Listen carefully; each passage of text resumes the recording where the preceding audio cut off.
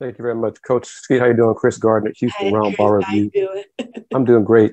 My question is, how has recruiting gone for you? How is it going for you? And what kind of student athlete are you looking for your program? Mm, Well, it's a good question. We kind of got blessed in the sense of we were able just with the transfer portal and everything. I know a lot of people went after those kids who were hot and out there, and last year grad transfers. And when I sat down with my staff, I said, let's think differently. So we went after the freshmen who weren't getting enough love. So we snuck in and got some really talented kids that probably wouldn't have looked at our level originally. But they were still out there, and we expressed to them what the Tiger Way was and what we're trying to do in our vision. And so we got really lucky in that aspect that we have a very young team, but a lot of promise. So the buildup is going to be great in the future. And as a result of that, we only have 2 scholarships that we need to replace. So we're taking our time with that.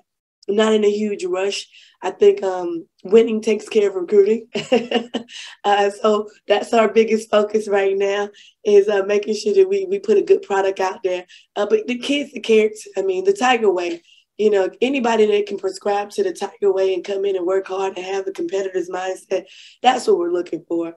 We're replacing some experience, so we've got to have kids that come in and play right away.